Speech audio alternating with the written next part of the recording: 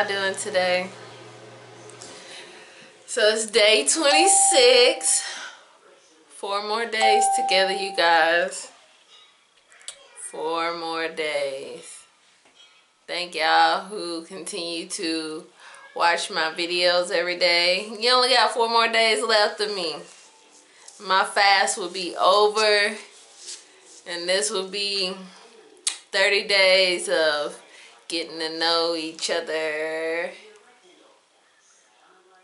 looking inside the thought process of NIKKIYUG. Y'all probably think I'm crazy, huh? I don't know. Don't everybody got a little bit of crazy in them? It just takes whatever situation to bring it out of them. I think everybody got a little crazy in them. But anywho, today's Bible verse comes from Isaiah 26:4. Trust in the Lord forever, for the Lord himself is the rock eternal. I get it. Another version said the rock of all ages. You know how they be wording stuff sometimes. I just be like, what? Y'all see, I try to do me a little bun, but some of my hair is shorter, and so you got something sticking out. But it's alright. It's cool.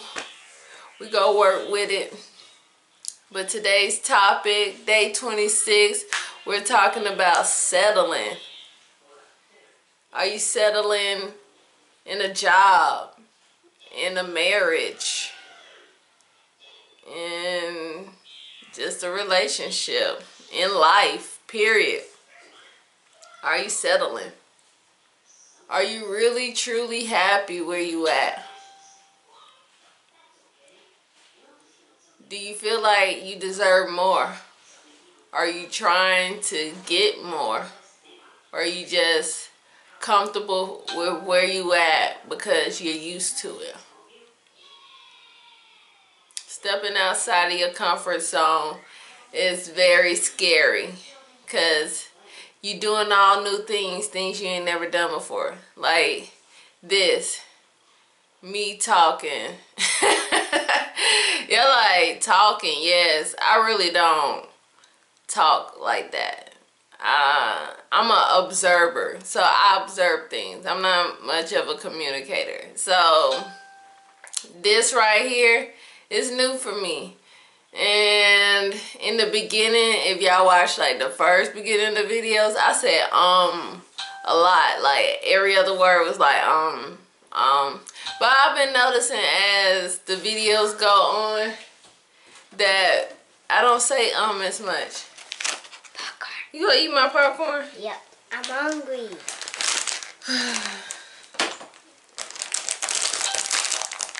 You should have ate your banana instead of throwing it on the ground. No. She didn't throw it, as she said. But how do you know that you're settling in life? I think you know that you're... Good grief, I thought my bad, y'all. I thought I put this phone on silent, but it don't seem like I did. Woo. Okay, now it's on silent. I think you know if you settling in life if you still feel empty. I think once you... My bad, my booby's trying to come out my bra, y'all. It was irritating me. I think once you hit where you supposed to be in life, I think you find peace. You like truly happy, like the happiest you ever been in life. And you just like, you become okay where you at. That's where you're supposed to be at. But if you have this feeling like you're still empty, like it's still more you should be doing, but you ain't doing it, I think that's you settling. And you do supposed to be doing more. Like, I think so many years of my life I was unhappy because, one, at first I didn't know what exactly I was supposed to be doing. So I was kind of just like floating through life, just hoping that I stumble or run into what exactly I am supposed to be doing. Then when I realized I love designing clothes, then it's kind of like everything else started piecing itself together. And it all started because I chose to start the journey to learn who God is and what He means to me. Because of that, He helped me to see that designing the fashion industry is where I'm supposed to be. And then from there, as I continue to grow in the fashion industry, now I feel like the fashion and stuff is my talent. So I'm using my talent to basically put me in the platform to do God's purpose. You have a talent and then you got God's purpose. So my talent is sewing, but my purpose, God want me to talk to people. Why? I don't know. Because I don't have it figured out. How can I help someone else when I don't even have it completely figured out? I knew I've always loved helping people ever since I was little. Because my mom got real sick when I was young in elementary school. So I helped her all the way until I got out of high school. And my sister had a baby at a young age. So I was helping take care of the baby also. So I've always just loved helping people in whatever way I can. I think before I wasn't necessarily really helping people, I was enabling people. And I recently learned the difference between enabling and helping somebody. Because sometimes you could be thinking you legitimately, I can't even talk today. Like, legitimately, did I say it right? I hope so. Yeah, I know what I'm saying. You know, you legitimately thinking you helping somebody, but really, in a way, you holding them back in life because you're not allowing them to learn. When you get in the way of allowing somebody to learn their lesson, you're enabling them. And so you have to find, even if that person get mad, you got to find the right balance in helping them and not getting in the way of what God is trying to show them so that they can learn their lessons and, you know, keep moving forward. Some people intentionally enable folks because they want control over them and keep them in, like, keep them where they want to be. So, you know, I wasn't, you know, intentionally trying to hold anybody back, but if I did, I'm sorry. I legit thought I was helping. But it's people out here,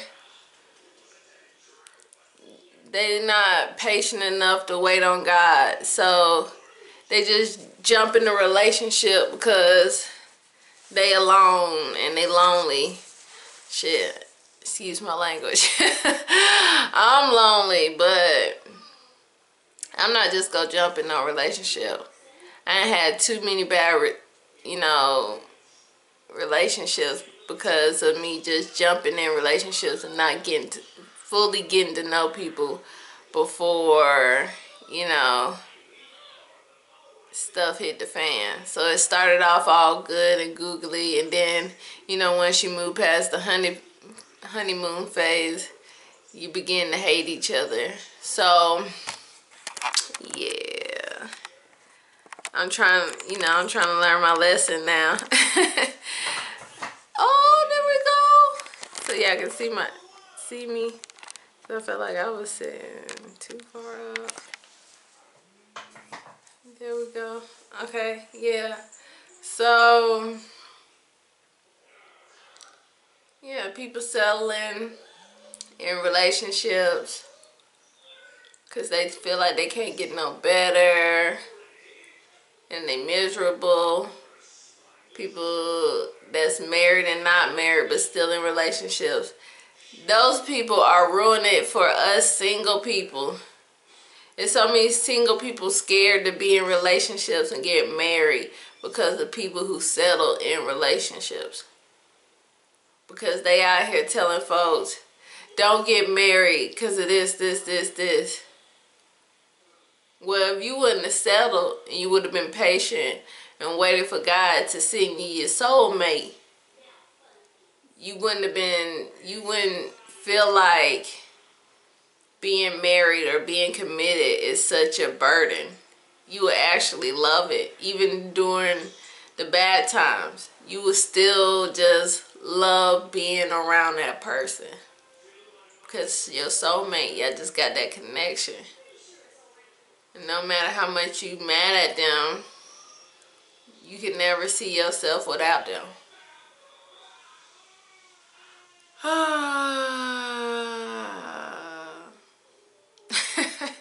I can tell you, I am terrified of getting married. I used to want to get married so bad, but after being in bad relationships and seeing people who settled in love, you know, you guys, I never started my timer. I don't even know how long I've been sitting up here talking. That just made me think of that. I don't know why, but it did. So I'm gonna just say I've been talking for like 10 minutes. So we go put 20 minutes left on the clock. But because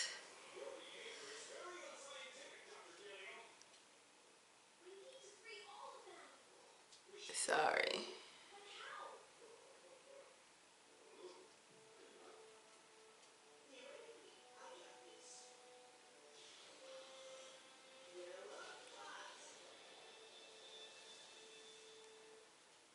Somebody just invited me out. My bad, you guys. Trying to decide if it's worth going, because it's going to take me an hour to get there. So, I don't know. But back to what I was saying. I used to want to be in a relationship so bad. And, I mean, not just a relationship. That, too. I just used to want to be in a relationship so bad. But now, I'm out of that phase. Right now, I'm like at the phase I could care less if I'm in a relationship or not. I do get lonely, but I still, at the end of the day, I be like, I want to be with somebody. But then when people start acting crazy, they be like, you know what? I'm okay. Like, I'm glad to be single. I don't want to go through that right now. I'm mentally not ready for all of that right now. I need some peace. I need to relax, you know. I focus on this sewing and growing my business and my daughter and school, you know. That's good. Relationship, too stressful. Don't need that right now. But I used to want to get married so bad. And after seeing all these relationships with people just jumping into something, settling, you know, not really taking the time to know, is this person really right for me? Is this person the person I legit can see myself with for the rest of my life? Like the rest of it. Until death do us part. That's how I think. You know, maybe other people don't think like that because they like, you can just get a divorce. But I don't believe in divorces. Like, that's just my opinion, but I don't believe in it. I want to be married once, and I want it to be forever. Like, I don't want to be married multiple times. Like, and that's why I'm okay with not rushing to get married. Because, I mean, the only time I feel like a divorce is necessary is if you got a man beating on you. But that's why you should be patient and really get to know folks. Because I'm pretty sure he showed signs of beating that ass before y'all got together. So I'm just saying, if you was patient, you would have known he was a woman beater. But that or cheating. Because once they cheat, they go continue to cheat. It's like a thrill or something. The thought of not getting caught, or even if they do get caught and you decide to let them stay, then they no longer respect you because you let them stay. So they like, she don't really care because she let me stay, so I'm going to keep doing it. So them two things right there, that'll get you cut off quick. Like, gone. Bye-bye. So I'm just over here taking my time, trying not to settle to be with just anybody because I'm lonely. Because I want to be married once, and I want it to be forever. I want to take my vows seriously, like, to death do us part. You only leaving me through death when God call you home. Other than that, you're not leaving me. Oh, so yeah, I might as well just be by myself. Oh my goodness. Are you settling in a job? I settled in plenty of jobs just to have one, just so I could take care of my daughter. But since my car accident and I've been sitting at home and I've been doing what God tell me to do, and he been making stuff work, I'm just like, I might as well just keep doing this, you know, instead of just going to sit at somebody's job where they dictate how much I'm going to make and they dictate the hours I'm going to work and they dictate whether I'm going to have a job or not, depending on if I'm late a couple times or not. You know, it's just so much control. And at me being a single parent, I just don't need nobody to have that much control over me and my income. I don't want to be making a certain amount, get used to that amount, and then for some reason you say, I don't have this job no more, and then I'm broke. And it's like, wait, whoa, my bills, they still coming. And you just go cut me off. My child still need to eat. That's why I'm no longer settling in a job. That's why I'm going to take the chance to believe in myself. Trust what God promised me and go after my dream. Are you just settling in life, period?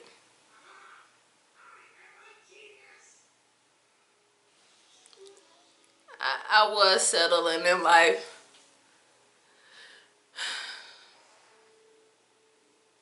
I thought life was just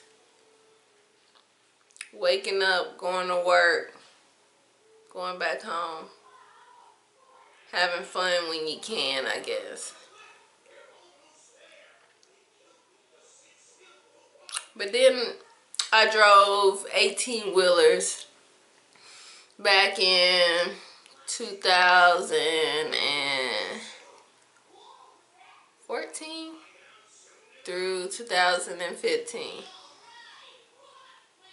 And being able to travel like that through all 48 states, it opened my eyes and my mind. Like, even though I knew it was more to Georgia, that really, like, just pushed me to be like, it's more out here than Georgia. No, I know I don't currently live in Georgia anymore. It's just, it just don't feel the same. I guess once you get out and you go back, you just be like, I escaped this. Like, I go back to visit. But to live, I'm not sure if I ever want to go back to living in Georgia. But I go visit. It's a cloth store there that I love to go to all the time. But I don't know. So now that I got a taste of traveling, I want to do some more traveling, but out of the United States. It's like once you take that one step outside your comfort zone and you no longer settle in whatever it is you're settling, it's like you begin to grow, you begin to heal, you start feeling whole, like you're not missing anything. And I'm starting to feel like I'm not missing anything. And I think the whole began to, like, it officially closed when I was living in Chicago. Because I felt like I was empty because I didn't really know my dad and his side of the family. So I felt like I was missing something from there. But I went to Chicago. I got to know his side of the family. And now I'm good. I'm just like, okay, I know who y'all are now. And I'm good now. I'm okay. I understand. I'm not gonna talk. I ain't gonna go into depth in that. But I'm good. Sometimes that's all people be needing. It's not even you need that connection, really. Sometimes it's just knowing, being curious, just knowing, like, what would my life be like if this person was around? Okay, now I know. Oh, okay, now I'm good. You know? So, I'm good. Are you settling? Do you want more? What are the steps that you're going to take to get that? If you already married, I cannot say divorce your spouse. That goes against God. He said you should never tell somebody to leave their spouse. But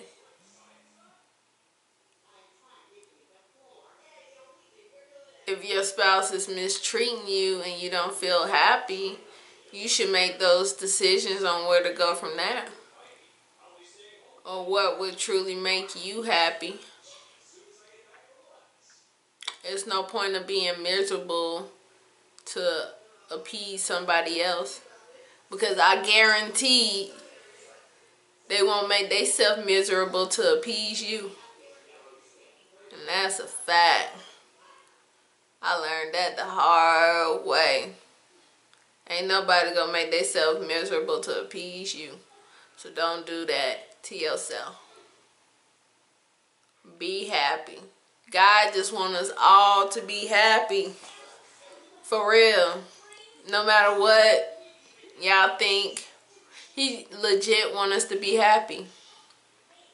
But because we're impatient, because we don't want to work hard and we want the easy way out, we listen to the enemy and he put us in bad situations where we then turn around and blame God instead of looking at the person in the mirror that put themselves in that position. You did that. Just like I put myself in every bad position that I ever been in. I did that. And you're never gonna grow until you learn to accept that. Tell yourself, I am responsible. Well, I can say being an adult, I'm responsible. But under 18, it depends. If something happened to you, I think, you know, it's your parents' responsibility. But if you're a teenager and you just put yourself in a stupid predicament that like landed you in jail or something like that, that's your fault. But take ownership. You can't just go around be blaming folks for stuff that you did. Yes, that person hurt you, but you know what? You allowed them to come in. You ignored all the red flags because you just wanted to be with that person. So you initially hurted yourself. Yes, they hurt you, but you knew they was gonna hurt you, and you still let them in. It's a difference between somebody who loves you and might make a mistake and somebody that is intentionally trying to hurt you. It's a difference. And you can feel it and you know it. But we are so addicted to the pain, so addicted to the hurt and just the disappointment that we always go after the stuff we know is not good for us. I don't know what's wrong with our brains. It's like we program to destroy ourselves and everything around us. And it starts with settling. When you settle, you start feeling disappointed in life. You start feeling disappointed in everything around you, just sad and hurt. And then you put that hurt on other people, make them feel sad, all that other stuff. We gotta start taking responsibility for ourselves, heal ourselves. It's okay to be by yourself. You know, if you want to hang out with people, go hang out with people. But hey, all the people that called themselves my friend at one point, majority of them married and in a relationship. Do that make me feel weird sometimes? Yes, because I be like, dang, what the heck is wrong with me? Why don't nobody want to marry me? What's wrong with me? Am I like that difficult to be around? I don't think I'm a difficult person. Maybe I'm too easygoing. You know, people like a little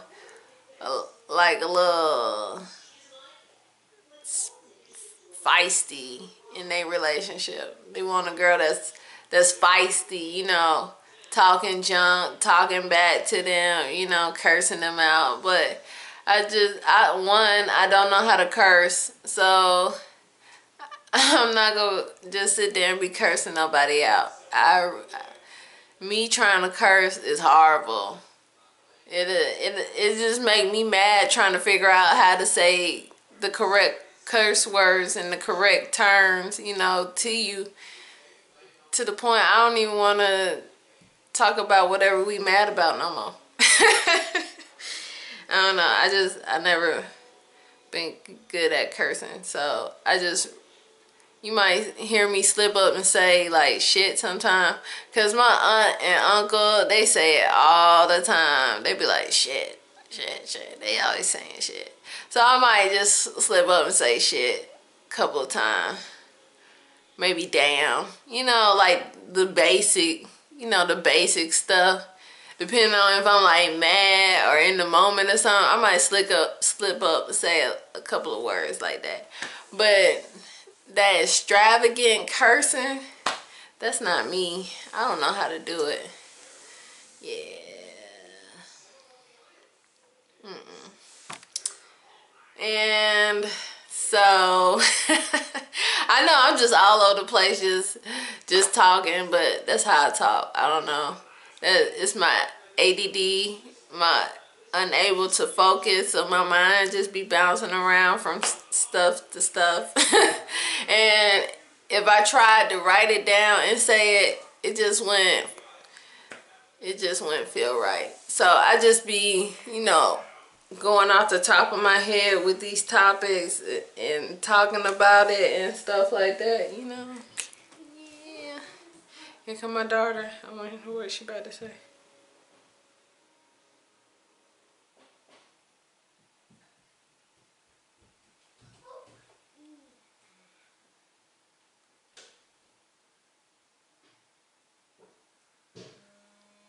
So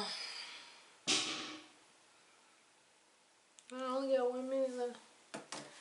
Yeah, don't settle, people, because settling sometimes can get you killed. Like these doctors. I've been to so many doctors. No explanation onto what's going on in my stomach. So instead of settling and being okay with what they told me,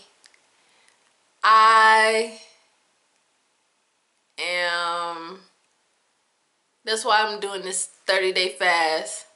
And I've been working out, eating other vegetables and stuff like that. So at the end of the day, at the end of the 30 days, I have clarity on what I need to do to get the necessary help that I need, that I know I need. These doctors keep saying it's nothing serious, but I know it's serious because I can feel the change in my body. I've been having heart problems, heart just racing all the time. Doctors want me to go see a heart doctor. But it's like, if y'all won't even fix the stomach problem, why go see a heart doctor? Who knows? The stomach problem could be causing the heart problem. But y'all won't even fix the original source. Because I'm black and you think I don't know what I'm talking about. They even call me fat. So that's why I've been working out. So they can see when the weight fall off and my stomach's still swollen, it's a serious problem and you need to help me. And I'm not going to settle until I find the right doctor who's going to help me. So don't settle, people. Settling is death. Because you gonna feel like it. If you dead or not, you gonna feel like it. You gonna feel like you dead because you settling. Don't settle. If you don't know what you're supposed to be doing, get in contact with God. He'll show you. But sometimes getting to the next part, knowing what you're supposed to do, requires sacrifice. And I talked about that in my other video. Sacrifice. You're gonna have to cut them friends off that you know you shouldn't be around because they holding you back. You're gonna have to cut that girl or that dude off that you know ain't right for you, that's holding you back. You're gonna have to make some sacrifices. And people don't want to make them sacrifices, so they settle. But me, oh, I'm cutting, because I ain't settling, you know. I need more.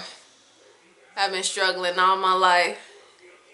Like, I'm tired of struggling. I need more. More than what I'm used to. I'm okay with being outside of my comfort zone. Because I've been in comfort zone for I'm 29. I've been on this journey. Well, the past 2 years, I've been really digging deep into this journey. So, 27 years of my life in the comfort zone, miserable as heck, not knowing what to do, just living day to day, waiting to die, basically.